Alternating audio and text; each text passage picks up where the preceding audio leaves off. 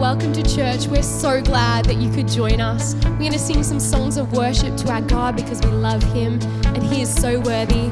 You know, Jesus, he conquered death. He conquered the grave so we could have a relationship with him. So come on, why don't you sing? Arise, my soul, remember this.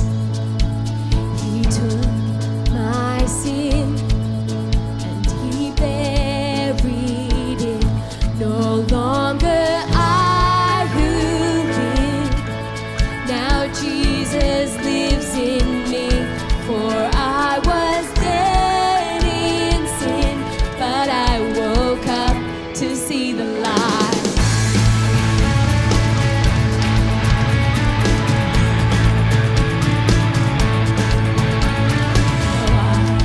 Won't boast, but in the cross that saved my soul, all else is lost.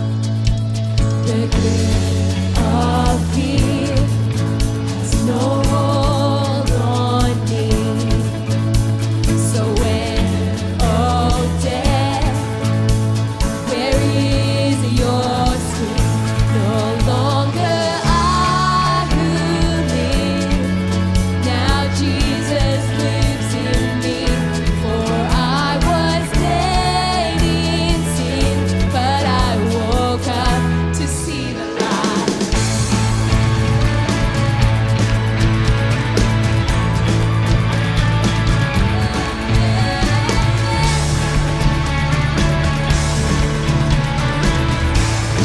Come on, sing it out all of this for your glory.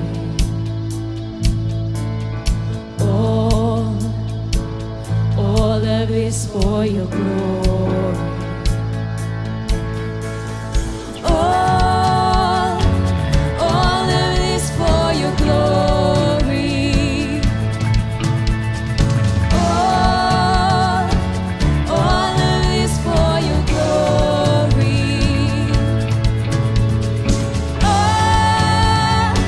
All of this for your glory.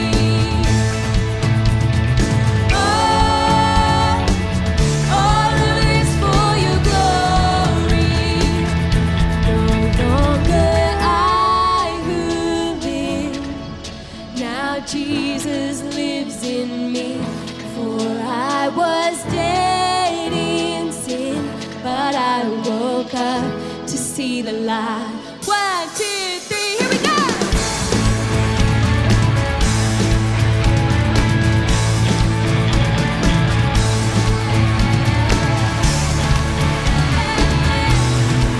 Come on, sing it out.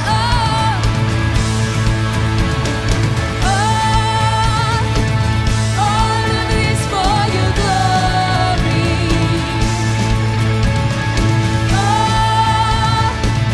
All of this for your glory. Sing it out. All of this for your glory. All of this for your glory. Come on, give him a shout of praise wherever you are. You're worthy, Lord. We glorify you, Jesus. Thank you, God.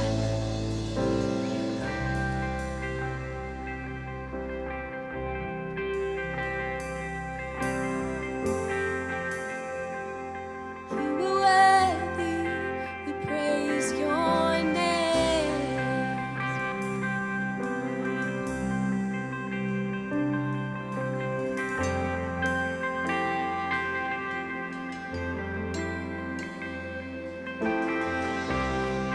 There's nothing worth more that will ever come close.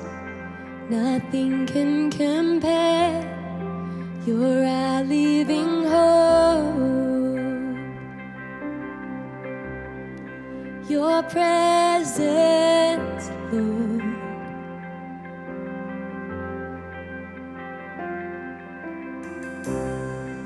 I've tasted and seen of the sweetest of loves, where my heart becomes free and my shame is undone.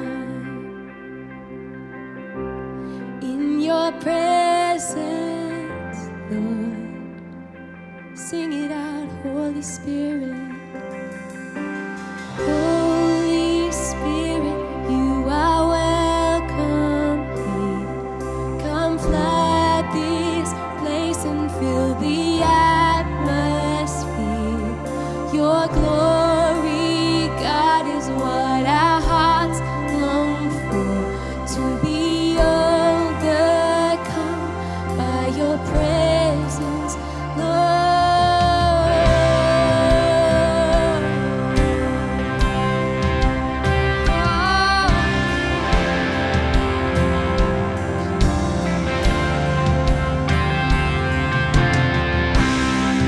There's nothing worth more that will ever come close.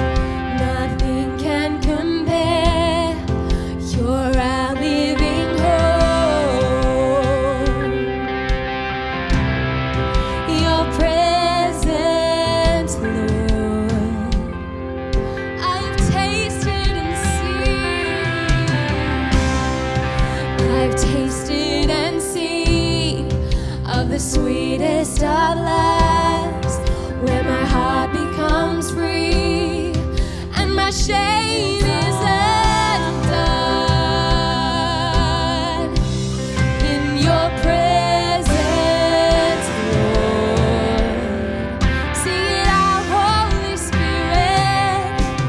Holy Spirit, you are welcome here.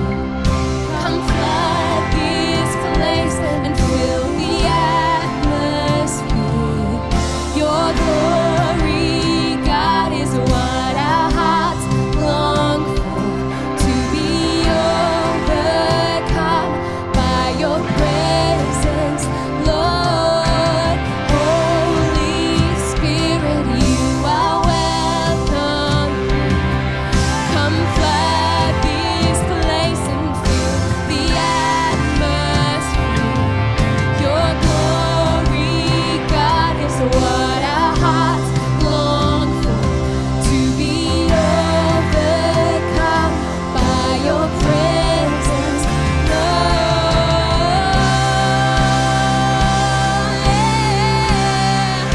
Your presence, Lord. We want to know you, Jesus.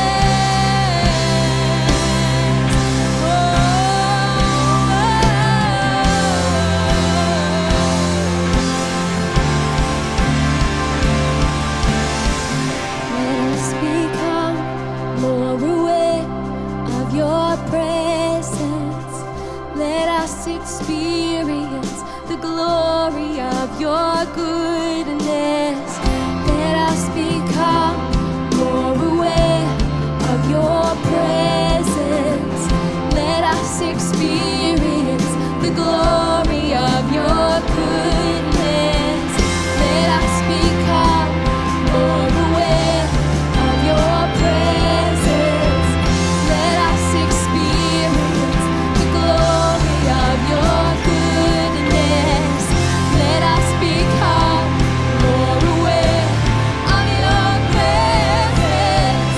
Let us experience the glory of your goodness. Let us become more aware. Holy Spirit, you are welcome here. Come flood this place and fill the atmosphere.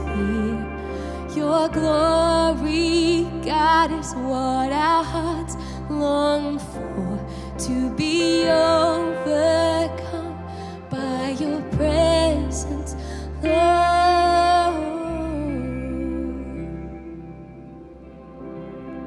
By your presence, Lord. Let us become more aware.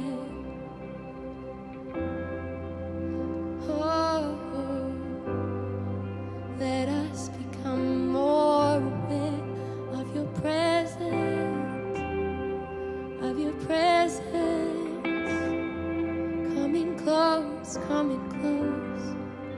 Let us become more aware of you.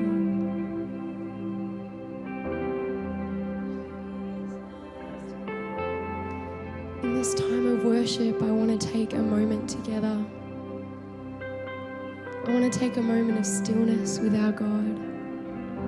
And in this time, I want to share a psalm. It's such a beautiful psalm, and it encourages us to enter into that stillness with Him, into that quiet place with Him. Psalm 46, verse 10, and I'm going to read it now.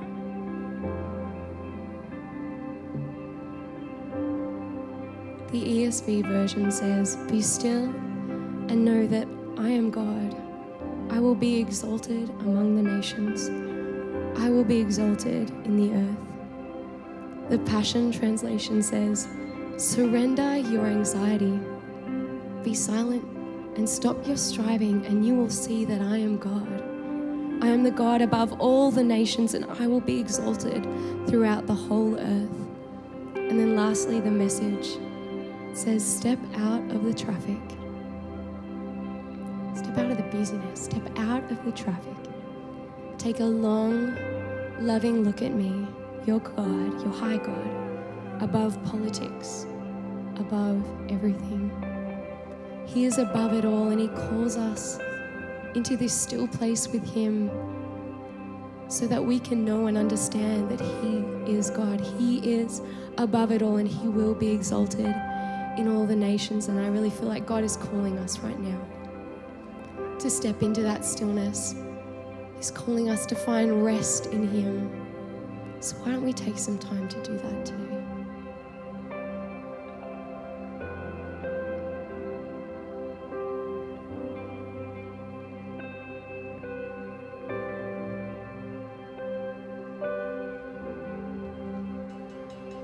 Let your striving cease. Come be with me. Let your striving cease. Come be with me. I am for you.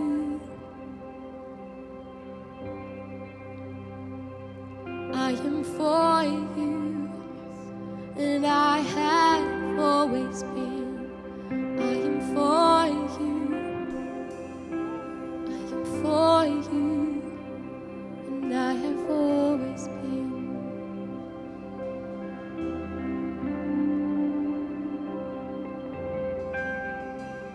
Step out of the traffic. Step out of the traffic. Come be still with me.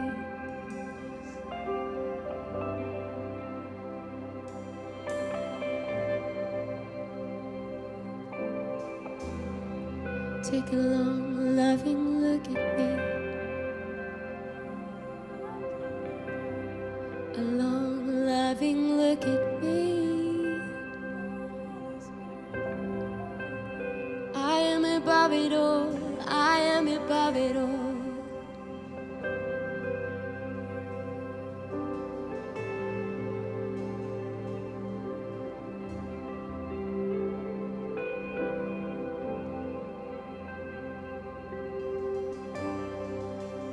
Finding rest in you alone, oh God.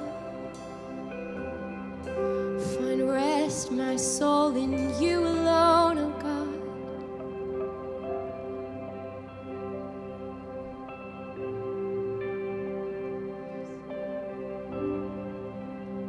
Find rest, my soul, in you.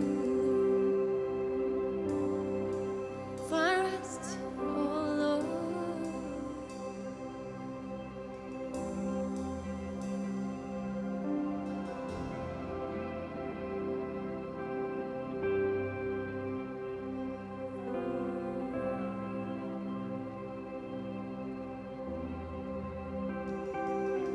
Find rest, my soul, in God alone. My hope, it comes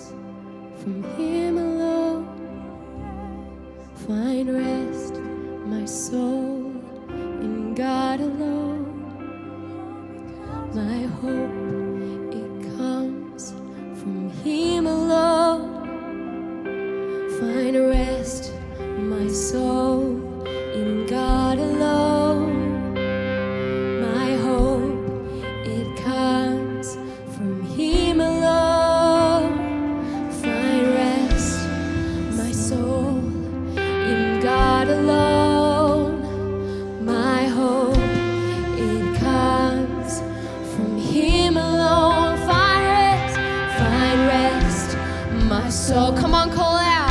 You alone, my hope, it comes from Him alone. Find rest, my soul, in God alone. My hope, it comes from Him alone.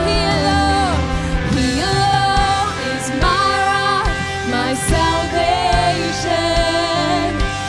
He alone is my fortress, I will not be shaken. He alone is my rock, my salvation. He alone is my fortress. I will come on, sing out. He alone is my rock, my salvation. I can put my trust in Him. He alone is my fortress. I will not be shaken. He alone is my rock, my salvation. He alone is my fortress. I will not be shaken.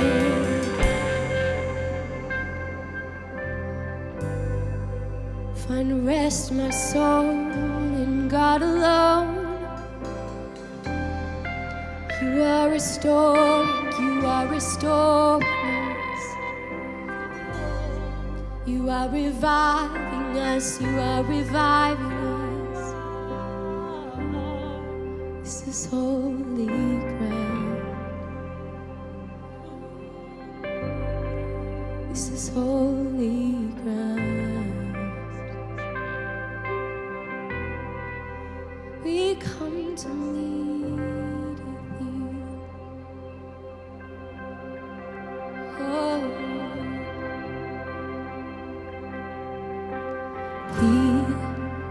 as we wait, seek your face.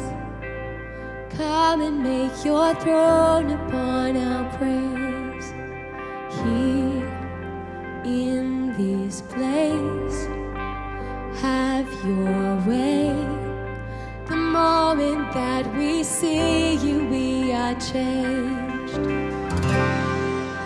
Show us your glory. Show us your glory. In wonder and surrender we fall down.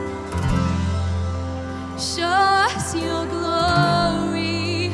Show us your glory. Let every burning heart be holy ground. Show us your glory, Lord, as we wait on you.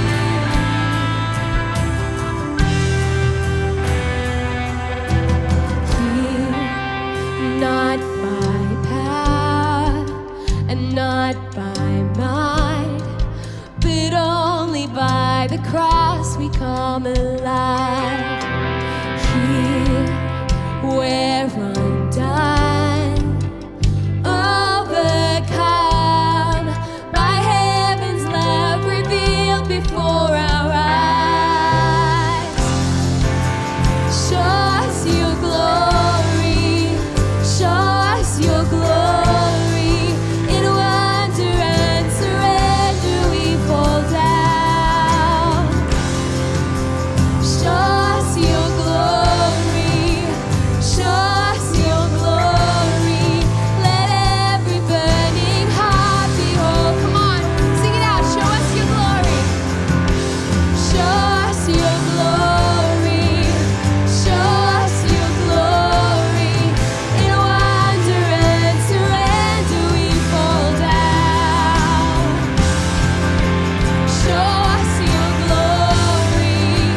Show us your glory. Let every burning heart be holy ground.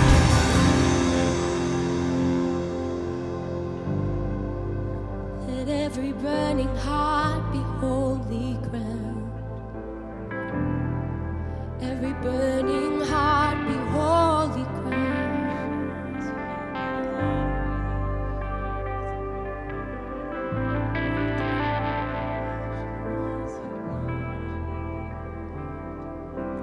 chains fall, fear bow here now.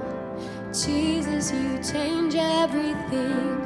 Lives healed, hope found here now. Jesus, you change everything. Chains fall, fear bow here now. Jesus, you change everything. Lives healed, hope found here now. Jesus, you change everything.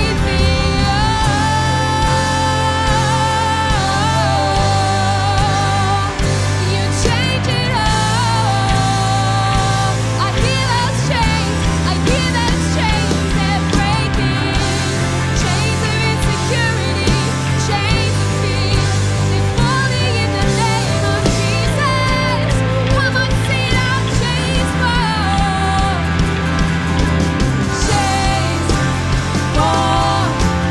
Fear bow here now. Jesus, you change everything. Lives healed, hope found here now. Jesus, you change everything. Come on, give him a shout of praise. Holy are you, God. Yes and amen, yes and amen, amen. Oh, thank you, God, for what you are doing in this place. We thank you for the still moments with you. We thank you that the chains are falling as we declare your name and your truth above every situation and circumstance in our life. We thank you, God, that you are here. We pray all these things in your name. Amen.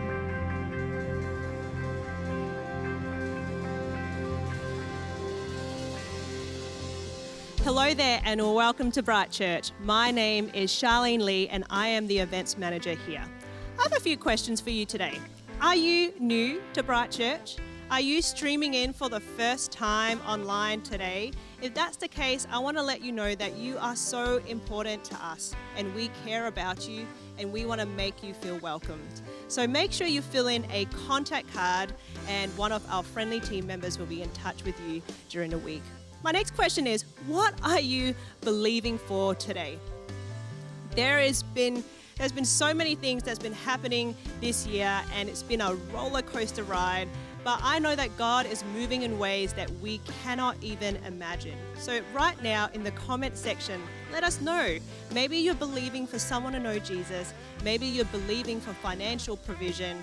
Maybe you're believing for breakthrough in an area that we don't know about. Let us know right now. And if you are on Facebook streaming our services, make sure you click the like button and the share button because you don't know who in your social networks might need to hear the word of Jesus today. And do that right now. Click like right now.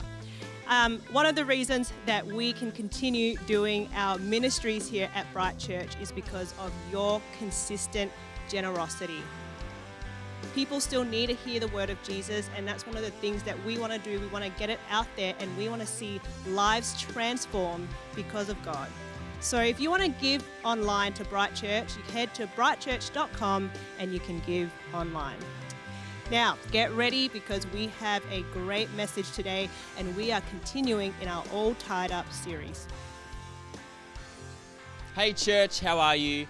My name is Matt and I am the Grow Pastor here at Bright Church. And I have the awesome privilege of being able to preach to you today. So first off, I just want to say a massive thank you to our senior pastors, Pastor Ben and Pastor Sarah. It is just such an honor to be able to preach, and I don't take it lightly. It's a big responsibility. And I just want to thank them so much for trusting me with this. It is a really big deal, I think. It's a big deal for me. It means a lot. And I just think we're so blessed to have them as our senior pastors. They're two incredible people. They're great leaders. Pastor Ben is a great man of God. Pastor Sarah is a great woman of God. So I just want to say thank you so much, Pastor Ben and Pastor Sarah, for this opportunity. And I also just want to encourage everyone watching this. If you call Bright Church your home church, I just think it's really important for us to be praying for them as our senior pastors.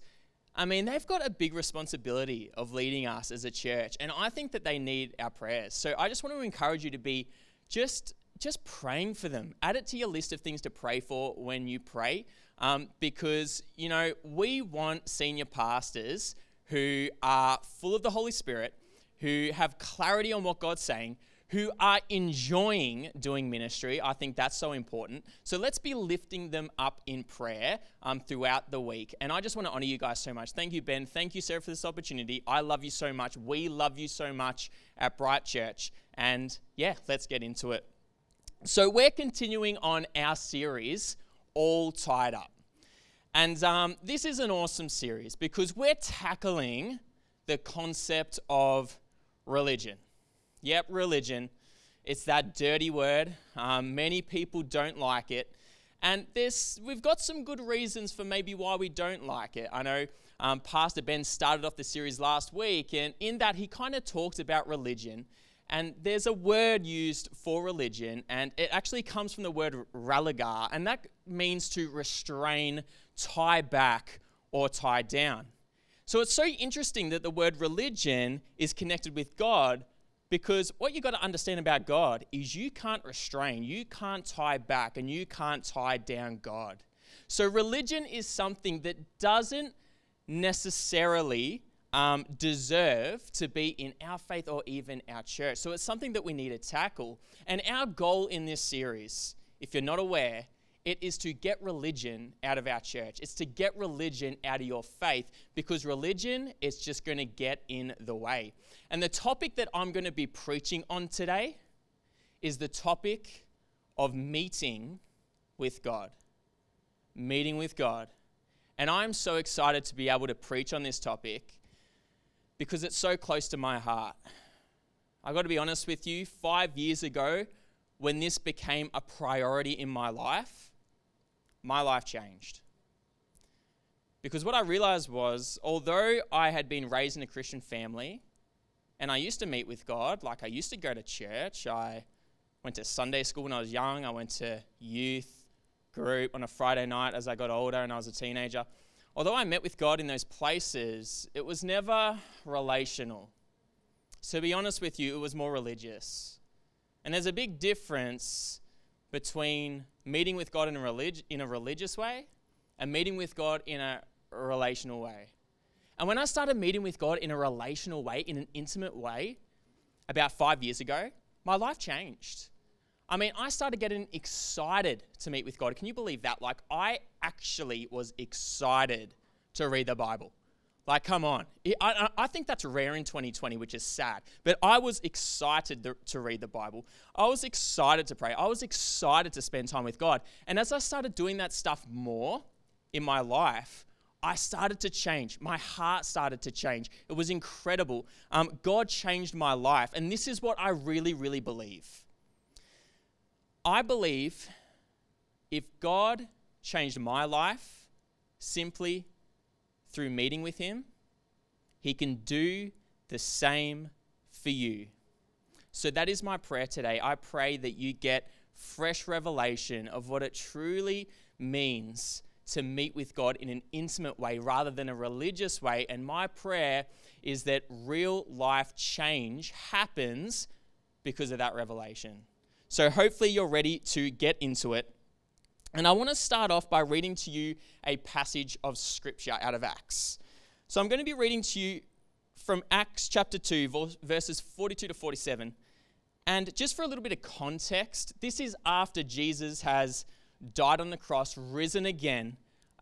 Jesus has released His Holy Spirit into the world. We have the gospel message that is being shared and spread by Jesus' disciples, and thousands of people are coming to know Jesus as their Lord and Savior. And these people are passionate. They are hungry for God. They're meeting with God all the time. It's at the center of their lives. I just want to read to you a little passage that gives some insight in what the church was like at this time. So it says this in chapter 2, verses 42 to 47. And they devoted themselves to the apostles' teaching. Now, the apostles were those 12 disciples of Jesus, just so you know. And when it says they devoted themselves, they're talking about these new believers, these new Christians at the time.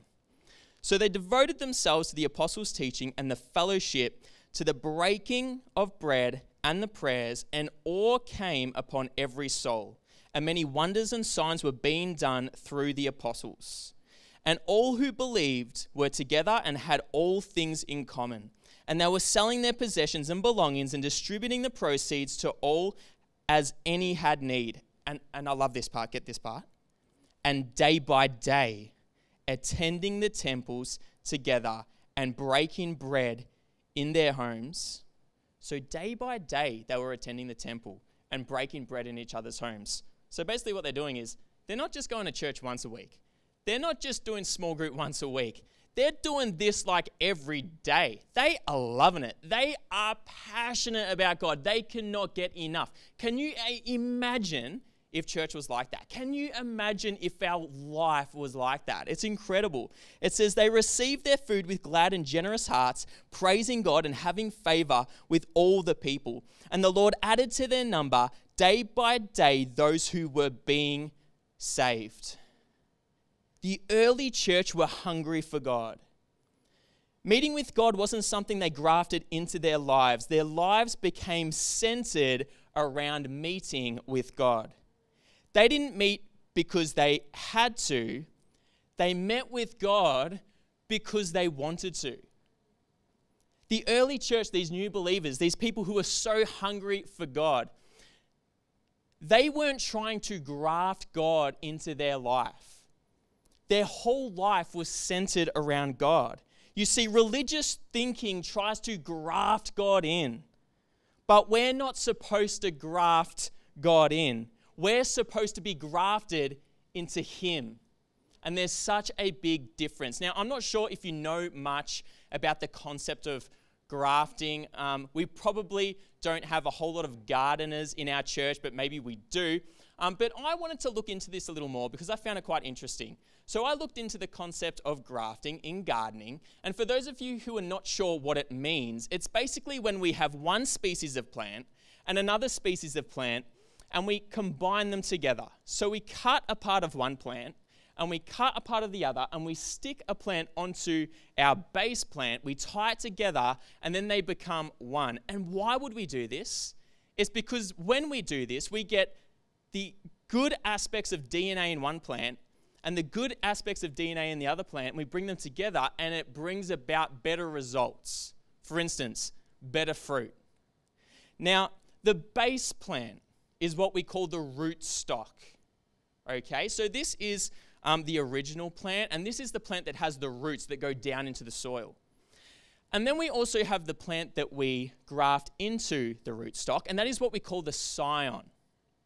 So we graft the scion into the root stock. Now, the early church treated God like the root stock.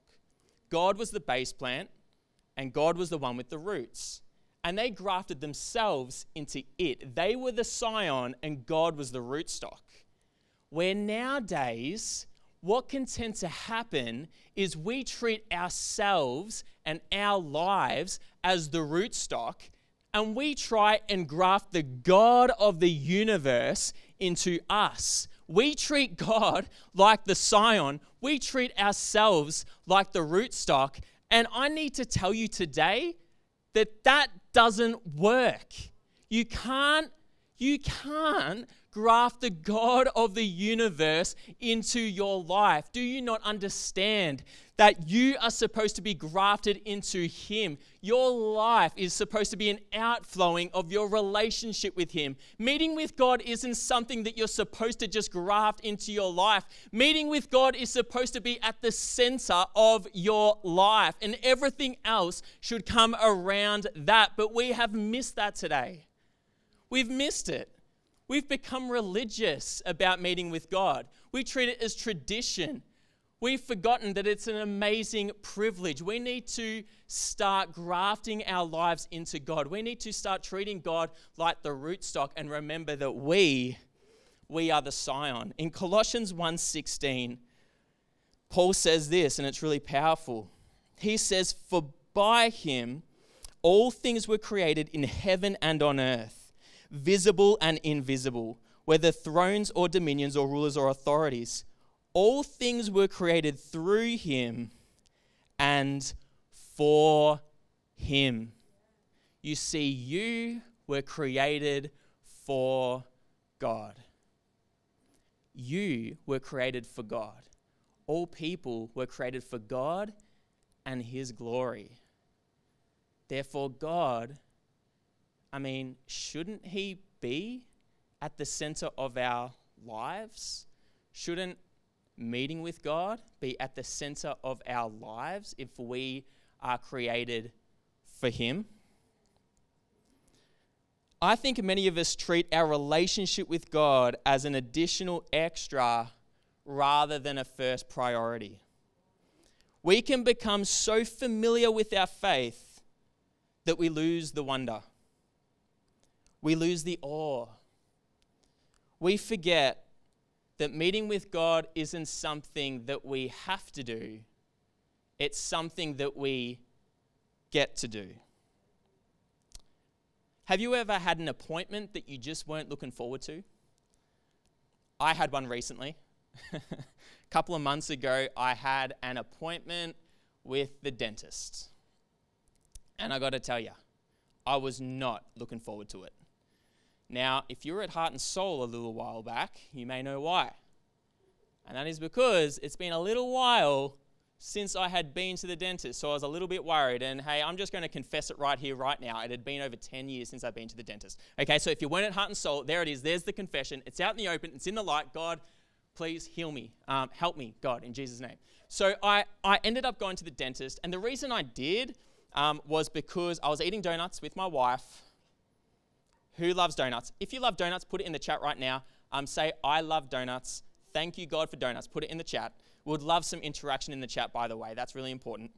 And I was eating a donut, and as I bit into it, I was like, gosh, there's something crunchy in this donut. That's weird. Anyway, I kept eating. Fast forward a few minutes, I was looking at myself in the mirror, as I do, and kidding. And something felt weird in my teeth.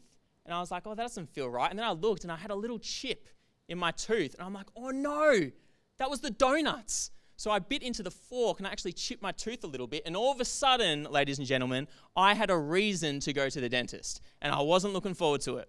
It had been a long time since I'd been. I had this little chip in my tooth. I'm like, goodness me, this is going to be expensive. I was not looking forward to it. But thank you, Jesus. I went and all that it took was a little bit of filing. And guess what, guys? I didn't even need any fillings, and I hadn't been in over 10 years. So yes, the grace of God is on me. I have great teeth genetics, praise the Lord. But that is not the point of that illustration. The point is, I think sometimes we can treat meeting with God like appointments with the dentist. We can not be excited for it. We can dread it. We can put it off. We can ignore it. And man, that's just so crazy. It's crazy because meeting with God is the greatest privilege. It's an absolute honor. It is a total honor. It is an absolute gift. And I tell you right now, about 2,000 years ago, longer than that, there were people who would kill to be in the position that you are in. They would absolutely kill to be in the position that you are in. I want to read to you a little section out of Hebrews and kind of explain why. So I'm going to go to Hebrews chapter 10 and read verses 19 to 23. And here Paul talks about how we should approach meeting with God and the privilege that it is. So he says, therefore, brothers, since we have confidence to enter the holy places by the blood of Jesus, by the new and living way that he opened for us through the curtain, that is through his flesh, and since we have a great priest over the house of God, let us draw near with the true heart in full assurance of faith, with our hearts sprinkled clean from an evil conscience and our bodies washed with pure water. Let us hold fast the confession of our hope without wavering, for he who promised is faithful. At the very start of that, in verse 19, Paul says something interesting. He says, therefore, brothers and sisters, since we have confidence to enter the holy places by the blood of Jesus. Now, I'm going to stop right there, and I just want to explain the significance of what Paul is saying. So, before Jesus came and did what he did, before he went to the cross and died on the cross for my sins, for your sins, creating a way for us to have relationship with God, it wasn't so easy. You see, back when Israel were in the wilderness, wandering around, waiting to head into the promised land, God established something called the tabernacle. And the tabernacle was this place where the presence of God was. You can kind of think of it like a really old school version of church. It's not really like church at all, but that's kind of the best connection I can make there. So the tabernacle was interesting. It was this fenced off area, and as you went into it, there were three different sections. First, there was the outer court. And in the outer court, ministry would happen. And that was a place where people of Israel could go into that place and they could receive ministry. But then there were a couple of tents. There was this big tent, and that was called the holy place. Now, that wasn't a place where anyone could go. That was only a place where priests could go to give sin offerings and sacrifices. But then there was an even more sacred place. There was the most holy place. And within the most holy place, there was the Ark of the Covenant and what was considered the throne of God. And in the most holy place was the presence of God. That is where God was. But here's the thing. No one could just go in there. In fact, if you went in there and you weren't the high priest, the punishment would be death. The high priest would go in there once a year on the Day of Atonement, and he would go in there to make a sacrifice for the sins of the nation. So once a year, the high priest would go in to the presence of God and meet with God. So when the average person like you and me looked at the tabernacle, all they would think was, wow, I'm so separated from God. It would just be a reminder to them that they can't meet with God. But then fast forward, Jesus came, he lived a perfect life.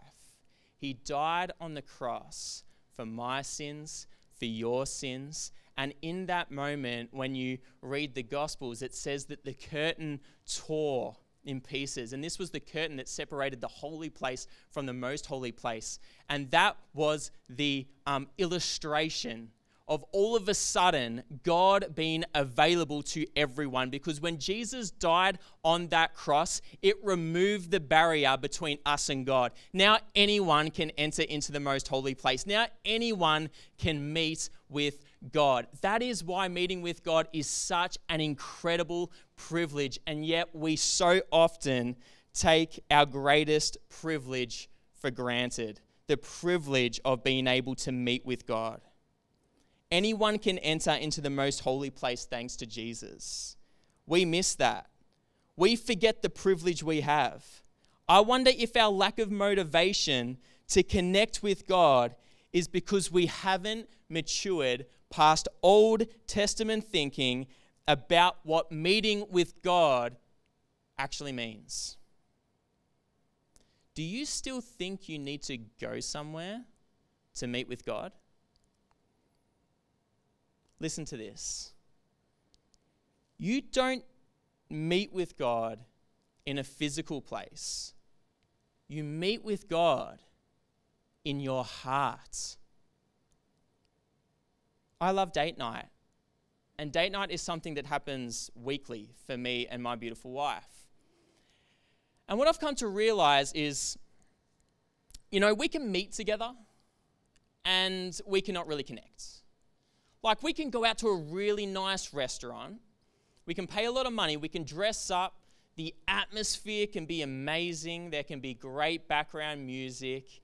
The lighting can be perfect. And we can just leave with an empty stomach, not really having connected, not really meeting with each other in our hearts and connecting. Whereas we can stay home and we can just cook dinner together and connect as well, cooking dinner, and then we can sit down and we can just, eat our dinner and have a really good conversation, spend no money and just wear whatever feels comfortable. And we can connect and we can have an awesome time. And we can actually have a more intimate moment at home. And what I've come to realize is when it comes to meeting, you can put on a facade, like on the outside, you're having this great meeting, this really intimate moment, these amazing connections, but then on the inside, nothing can be happening. But then also you can meet with someone. On the outside, it doesn't look like much, but on the inside, you're focused on one another and you're actually connecting.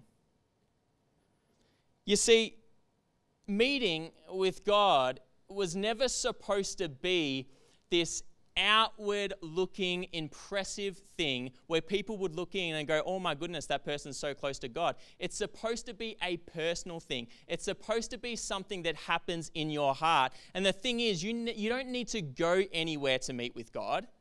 No. Meeting with God is something that happens in your heart. When you get your mind fixed on God, guess what? You're meeting with Him.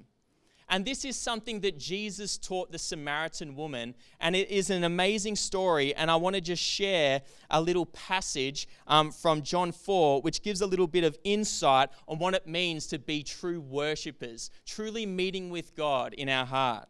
So I'm going to go to John 4. You can go with me if you want. If you have your Bible with you at home right now, why don't you put that in the chat and just show everyone how holy you are?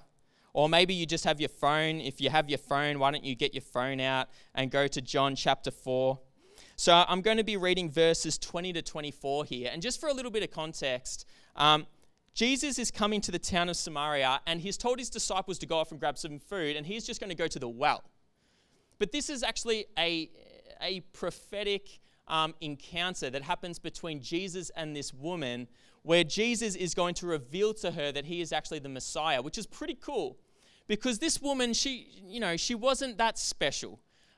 She was actually an outcast. And if you look into the story a little bit more, you'll realize because of the time of day that she's going to the well, it actually shows that she isn't well liked in her town, because most of the women would go to the well earlier in the day, but she's going at a different time, which suggests that she's not very well liked.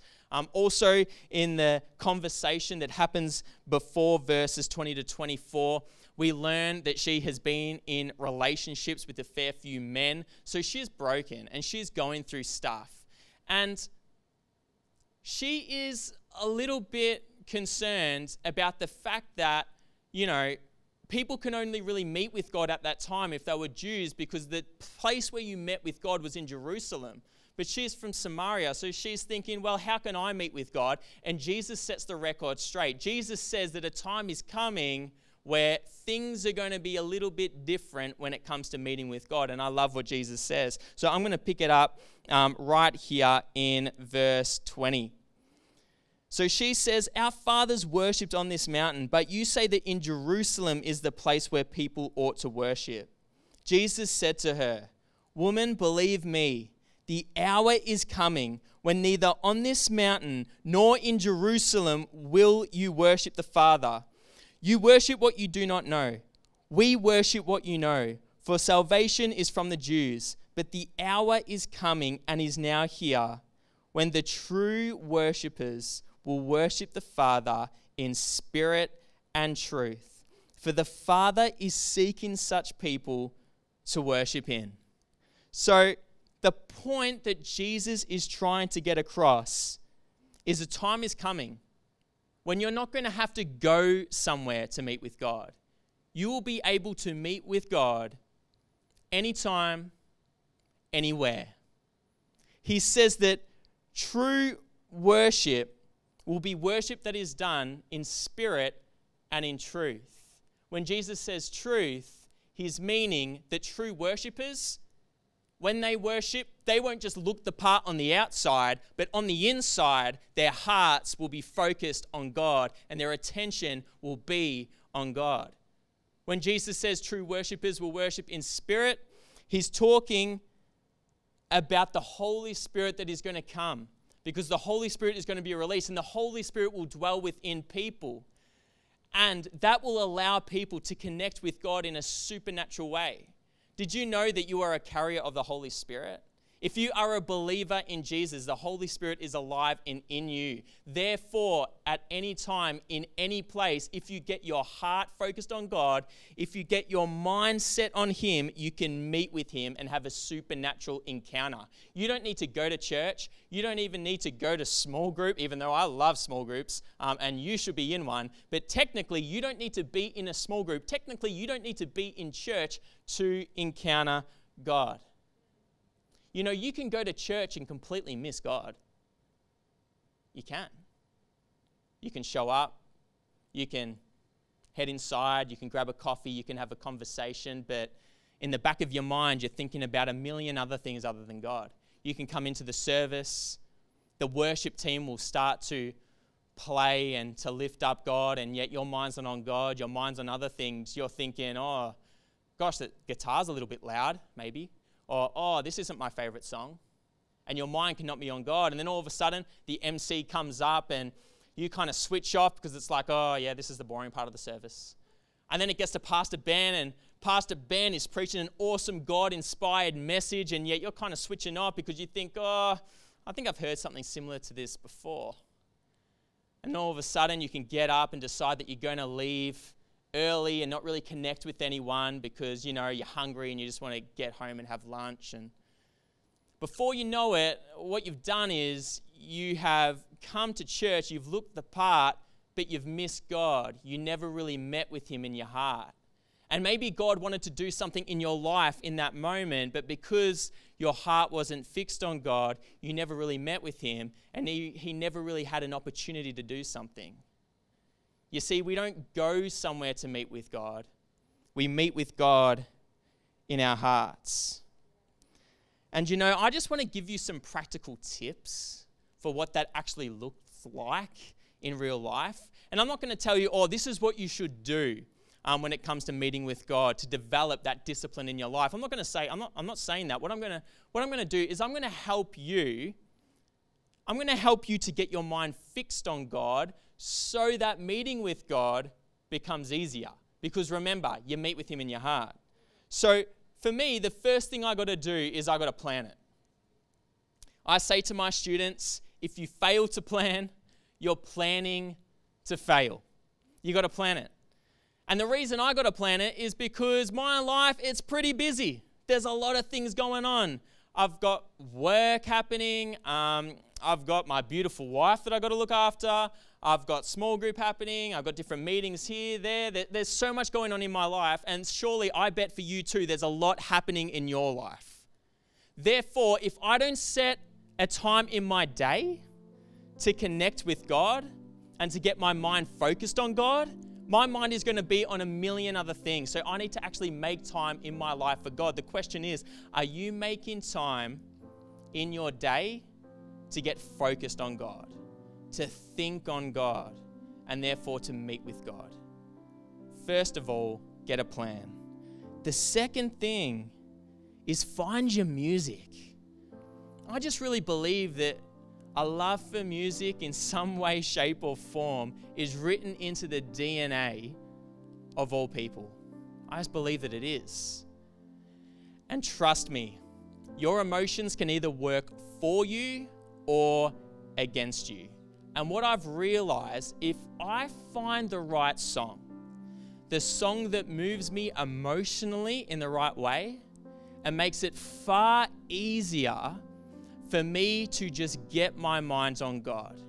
So I encourage you, get on YouTube, start searching, have a conversation with our creative pastor, Pastor Gabby, or some of our incredible worship leaders. They can help you out. Find your music. For me, I love listening to worship music without lyrics. It just gets my heart in the right position. It just helps me get my mind fixated on God. And trust me, honestly, it makes reading the Bible a whole lot more easy. So find your music. Also, here's another tip. Make it attractive. I mean, spending time with God doesn't have to be a drag. It can be awesome. It can be fun. Get a great chair. I was just speaking to Amy Robinson before, who's playing the keys behind me at the moment, and she was saying that she's got a chair that she loves. And when she gets in this chair, it just gets her in the zone and it makes it easier to connect with God. So, gosh, find your chair. I don't know, find a spot where you feel really comfortable. Create an environment that's inviting. Make it easy for yourself. For me, I'll wake up in the morning and I make myself a nice coffee. I put the heater on. Man, I get my dressing gown on. I'm nice and warm. I just make it as attractive as possible so I actually want to do it. Invest into it. Invest into it. Remember, meeting with God is so important. It's worth investing into. If you've got to pay a little bit of money to make meeting with God more attractive, do it. Do it. It's worth it. So there are a few tips, and hopefully those tips can help you out a little bit. If you're trying to graft God into your life, failing to see the privilege of being able to meet with Him, and rarely fixing your mind on Him, you have to consider this question. Are you hiding your lack of intimacy with God behind empty religious traditions? People who really know God prioritize meeting with Him. Have you ever been a part of a close group of friends and you thought you were really close? You thought you were really close. You love hanging out with these people. But then all of a sudden something happens and the group kind of disperses and you're left in a one-on-one with someone in the group. And as you start to talk, you realize that it's a bit awkward and you don't actually know each other as well as you thought you did. Has that ever happened to you? I know it's happened to me before. Now I want to paint this picture for you. Just imagine you're at church and you're with people, you're with friends at church, and there's Ben, Zach, there's Ruth, there's Gabby, Charlene, there's Sarah, and there's Jesus. You're with your church friends, and all of a sudden something happens and the group is dispersed. And now it's just you and Jesus. And you thought you were a really close group of friends. You thought you were all really close, but now it's just you and Jesus, and you're having a conversation, and maybe you start to think, wow, actually this is a little bit weird. This is a little bit awkward. We're not as close as I thought we were. And maybe Jesus is looking at you and he's thinking, oh, we're not that close and we could have been closer. It's interesting what COVID has done for so many of us. I think it's been really eye-opening because COVID has dispersed us. And that's the reality of it. So I wonder how meeting with God is going for you. On a Sunday morning or a Sunday night when you sit in front of the TV and, where church used to be this group dynamic where you're around other people and the sermon was great and the people are awesome and you're like, oh, praise Jesus, I'm so close to Him, this is amazing. But now all of a sudden it's just you, it's the TV, and it's Jesus. And I just want to ask you the question, do you still feel close to Him? Is there that connection? Is there that deep, intimate relationship? I want to read a scripture to you out of Matthew 7, and I'm going to be honest, this is a very challenging scripture. And I'm not sharing it because I want to make anybody feel bad. I'm sharing it because I think it's so important. And for me, it's something that still challenges me now. And it's a part of the Sermon on the Mount. And Jesus is preaching the greatest message of all time. And he gets to this section in chapter 7 that we read. And in my Bible, there's a little subheading up the top, and it says, I never knew you. And it says in verses 21 to 23, Jesus says, not everyone who says to me, Lord, Lord, will enter the kingdom of heaven, but the one who does the will of my Father who is in heaven. On that day, many will say to me, Lord, Lord, did we not prophesy in your name and cast out demons in your name and do many mighty works in your name?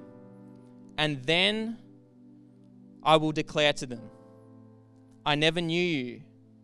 Depart from me, you workers of lawlessness. Now that is very challenging. And the thing I find so challenging about it is Jesus isn't talking to people who are obviously super far from him and don't know him. He's actually talking to people who call him Lord. He's talking to people who think they know him.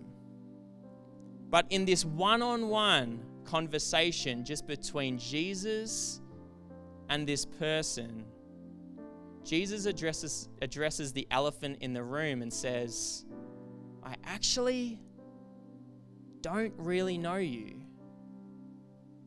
I actually have never really had personal experiences with you. You know, the word "new" or the word "know" that Jesus uses here is the Greek word gnosko. And that can be translated a few different ways. And one of the ways that it can be translated is having a personal experience or having a first-hand experience with. So what Jesus is saying to this person who says, Lord, Lord, he's saying, you say, Lord, Lord, but to be honest, we've never had any personal experiences with one another. We've never had any first-hand experiences. Now that's very challenging. But I just want to encourage you with this really important thought. Anyone can have personal first-hand experiences with Jesus. He made a way for it to happen. You know how first-hand personal experiences with Jesus happen? Through meeting with him. Through meeting with him one-on-one in your heart. So what personal experiences with God are you having? You have to remember that if they haven't been happening lately, they can start happening now. They can start happening today. It's not too late. It's never too late. Every moment can be a moment where you can have a first-hand experience with God. It doesn't need to be at church in the physical building. It doesn't need to be when you're in small group. It can happen anytime. It can be when you wake up in the middle of the night and you're stressing out and you feel anxiety because you hate your job. It can be when your kids are going nuts and you don't know what to do and it's homeschooling and you're like, oh my goodness, God, I can't do this. Maybe you're an only parent and you're struggling and it's hard and it's frustrating. Well, you need to know that any moment can turn into a first-hand personal experience with Jesus. We meet with Jesus in our heart. It's open to anyone. It's open to you. Knowing God is so important. People who really know God are people who meet with him. So what I want to do right now is I want to pray for people. I want to pray for people who honestly feel as though they haven't had any personal experiences with God lately. Maybe you feel as though, you know, COVID has put you into this position where it's a real struggle to even rock up to church, let alone make time every day to meet with him. And you need help with that. I want to pray for you. Maybe you've started trying to graft God into your life rather than making your life all about God. Maybe you've forgotten the privilege of being able to meet with Him. If you fit into any of those things that I just said, I want to pray for you because this is important. This is really important. So let me pray. Dear God, I pray for every single person right now who's just acknowledging the fact that, to be honest, they haven't had any first-hand personal experiences with you lately, and their meetings with you, to be real, have become quite religious. They've been all about putting on a facade. You know, they've been coming along to church when it was open, or they've been coming along to small group, but to be honest, God, that's pretty much where it starts and ends. I want to pray for those people, God, who are making a decision today, or who want to make a decision that they want to make you more of a priority in their lives. Father, I want to pray for people who honestly in their heart, right now, they're not sure that they really know you. I want to pray for those people. God, I pray that you would just meet them where they're at. God, I pray that for those that make a decision right now in this moment that they're going to start prioritizing you more, Father, I just pray that you move. God, I just pray that you just light a fire in their heart. God, I just understand that at the end of the day, we need your grace for so many things. And God, I just think that sometimes we even need your grace to have the motivation to be able to meet with you, to pray, to read the Bible. Our lives are busy. So much is going on. God, I pray that you would extend to us the grace of having the motivation to meet with you. I pray for people who feel far from you today. God, I pray that you would just meet them where they're at. God, I pray that you would just let them know right now that you love them and that you have a plan for them, that you have a purpose for them. God, I pray for those who feel as though they've done things, or, you know, they feel as though they're disqualified from being able to meet with you for whatever reason. Father, I pray in Jesus' name that right now that you would just break off that misconception. God, that you would just speak to them and let them know that you love them and that you want to know them more. God, I pray for everyone in our church. Father, I pray that we would be a church that just hungers after your heart. I pray that we would be a church that just authentically wants to go after you, not because it looks good to go after you, not just because we think it's the right thing, God, but I pray that we would be a church that hungers after you simply because we are just in love with you. I pray that we would be that type of church, God, that we would just prioritize you in our life, that we wouldn't try and graft you into anything, but we would just make our whole lives about you. Father, I thank you for how good you are. I thank you for your love. I thank you for your grace. I thank you for the fact that we are doing church online right now and you are in the room. You're in everyone's rooms. Holy Spirit, you're moving. You're speaking to people. You're breaking chains. You're taking veils off of people's heads so that they can see you and hear you again. God, you're moving. God, I thank you for the privilege of being able to know you. I thank you for Jesus. Jesus, I thank you that you came and you died for us so that we could know you, so that we could meet with you anytime, anywhere. Oh, Jesus, thank you so much for that. God, we love you. We love you so much. In Jesus' name, amen. And I also want to pray for people who have never made a decision to follow Jesus before. Those people who are listening right now to this message, and honestly, you know that you don't know God. You've never made a decision to follow Jesus. You've never accepted Jesus into your heart. I want to pray for you, and I want to give you that opportunity. Because the truth is that Jesus died on the cross for your sin.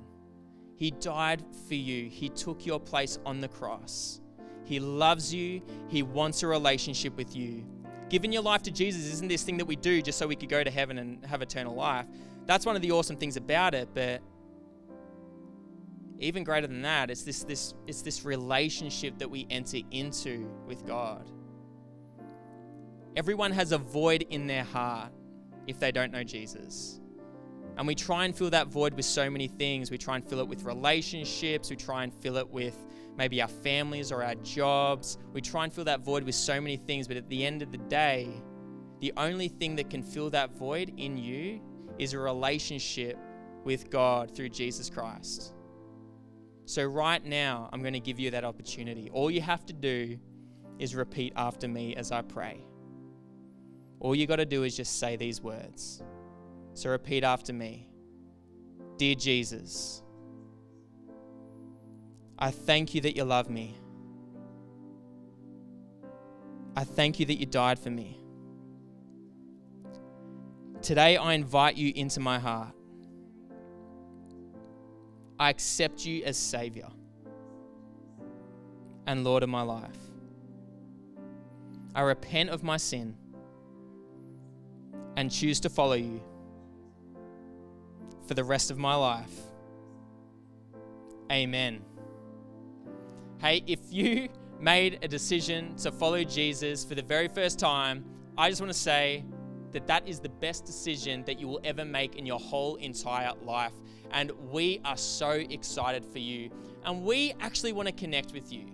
So you'll see that in the chat, there's an option for you to click the I accept button. Hit that button. There's also a form that you can fill in. And I encourage you to fill in that form because, like I said, we want to connect with you.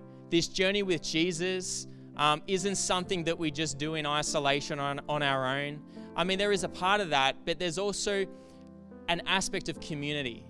And we want to connect with you and we want to journey with you. So please fill in that form for us. Church, I hope that you have enjoyed the message, but more importantly than that, I hope that God has spoken to you. And please make time in your week to meet with God. Make time in your week to focus on Him, to get your heart fixated on Him. It's so important. I love you so much. We love you so much. I hope you have a great week, and I will see you soon. Bye.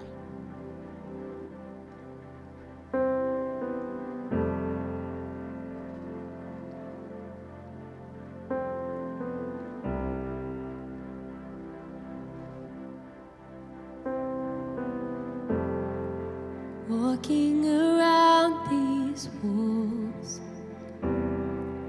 I thought by now they'd fall, but you have never failed me.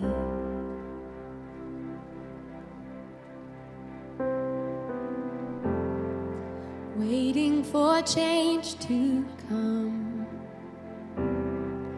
knowing the battle's won,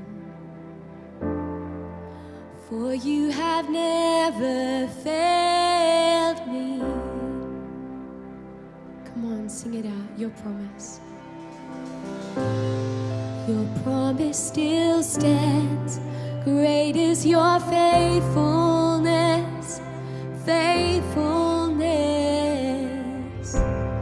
I'm still in your hands. This is my confidence. You've never failed me.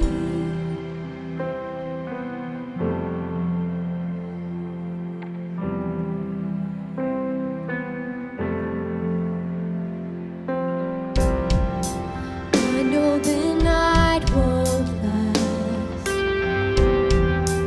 Your word will come to pass. My heart will sing your praise again. Sing, Jesus, you're still enough.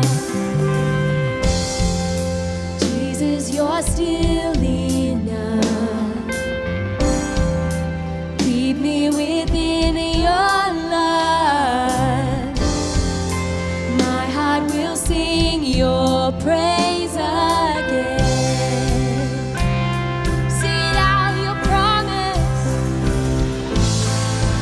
promise still stands.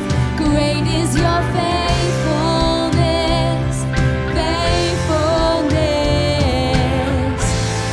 I'm still in your hands. This is my confidence. You've never failed. Your promise still stands. Great is your faithfulness, faithfulness. I'm still in your hands. This is my confidence. You've never failed me. Your promises, they still stand. For great is your faithfulness. Oh, you are faithful, God. We will worship you in the waiting. Put our trust. Your faithfulness is true. Great is your faithfulness. Sing it out. I've seen you move. I've seen you move. You move the mountains, and I believe I'll see you do it again. You made a way where there was no way, and I believe I'll see you do it again. I've seen you move the mountains, and I believe I'll see you do it again. You made a way where there was no way, and I believe I'll see you do it again. I've seen you move the mountains, and I believe, come on, declare it, I'll see you do it again. You made a way where there was no way, and I believe I'll see you do it again. I'll see you do it again. Oh, your promises are sure, your promises are true, so I will worship while I wait.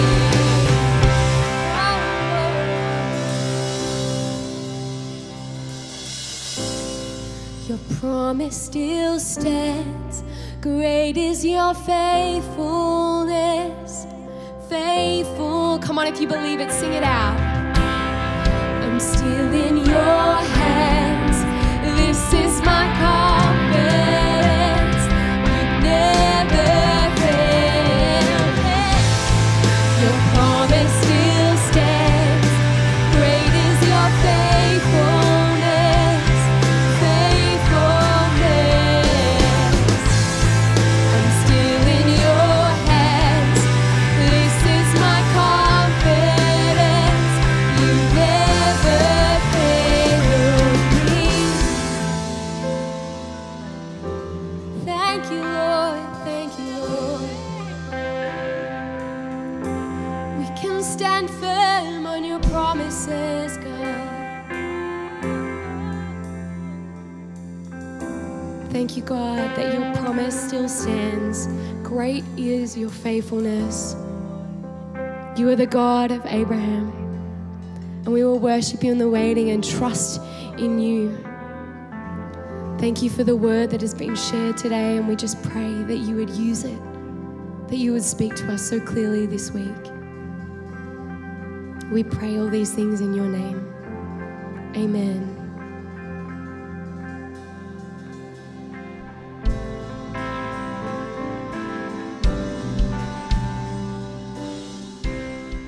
I hope that you were greatly encouraged by the word today and that you felt God speaking to you so powerfully. Why don't you let us know how God spoke to you through the message today, or how you encountered his presence during worship.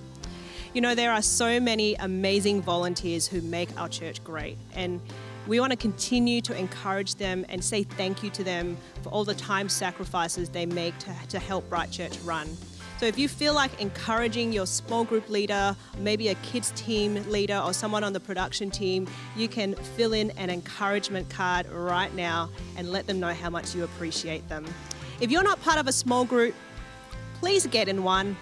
It is so important because life is so much better in community. So you can head to brightchurch.com and sign up for a small group today.